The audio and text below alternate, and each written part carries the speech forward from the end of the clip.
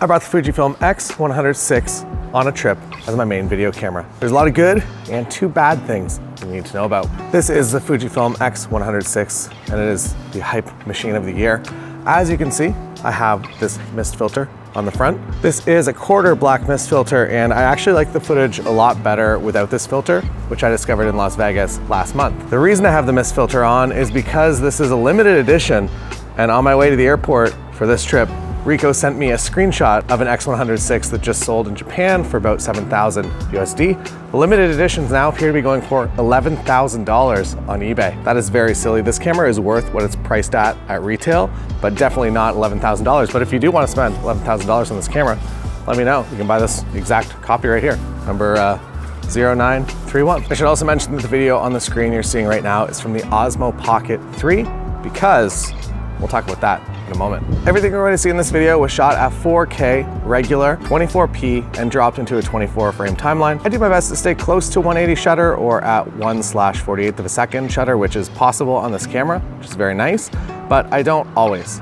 There is a built-in 4-stop ND filter, which is wonderful. I've mapped my 4-stop ND to the button here on the back, the AEL, AFL, and one press enables it, and you can even enable it while recording a clip. The other setting I changed is I set the front wheel to ISO control. I find the dial up top here a bit tricky to use, and it requires me to focus more on the camera than what I'm actually trying to capture. I have my shutter speed set to T on the dial so I can control it from the back wheel. The funny thing is that one of the selling features of this camera is the tactile controls and dials, and then I immediately make them redundant. IBIS is also always enabled, which is the main upgrade for video. With this camera, it makes it usable.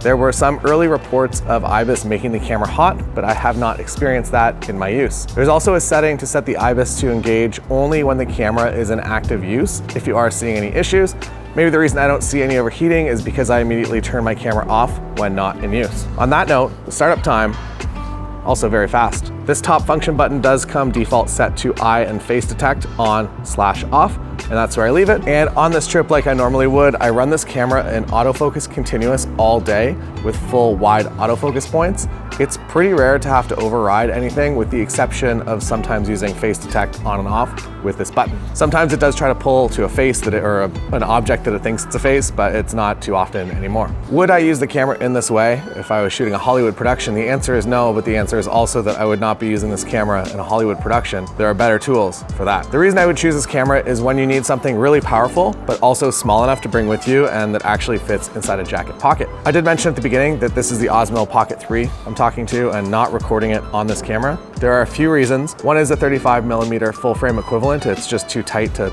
try to self-film with it. You can get the wide angle 28mm adapter, but I still feel it's too tight for traditional self-filming handheld.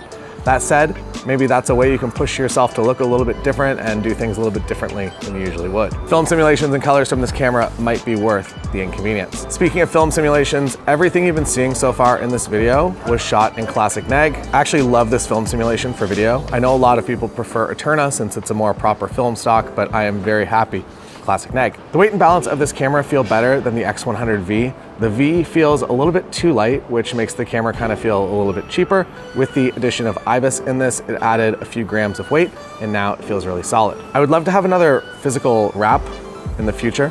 The grip of the GFX 100 II is beautiful, and I would love to have even 60% of that feeling when it comes to this black leather style grip. Another thing I accidentally discovered is that if you hit this front button here, you can set your control ring on the lens on the front to film simulations. When Fujifilm Canada gave me my first pre-production unit a few months ago, this camera came set to that by default. I thought it was absolutely crazy that you would need such quick access to film sims, but I was wrong and Mr. Fuji was right. It's incredibly nice to be able to frame up a scene and cycle between a few film simulations while seeing the full preview. If you load it up in the Q menu, the full screen is obstructed a bit and it's just not as nice. Unfortunately, to add a fully articulating screen, you can see how flush the screen is, and it's also a tilt screen, so it does pop up like this, but it does not fully articulate out to the front to give you a selfie screen. Some other very nice things, you can press down on the dial, so if you press it down, you actually set their functionality, which is really useful on the back as well. And you can charge this camera by USB-C, which includes the ability to use a portable cell phone style charger to recharge your camera on the go. Now you do get one very annoying 2.5mm mic input on here, which is a bit of a bummer, so you need an adapter to pretty much use any other microphone or wireless system, and that makes me pretty sad. That said, the built-in mics are pretty decent. Overall, this is an incredible travel companion. There is limited or almost no post-production required on most of the footage, and this thing is just a heck of a lot of fun to use. Let me know if you have any other questions and get in on my free full-length audiobook if you're interested in making a really nice business in wedding photography. You get to create something of value for someone that will be passed down from generation to generation. Plus, you get paid pretty well also. See you next time.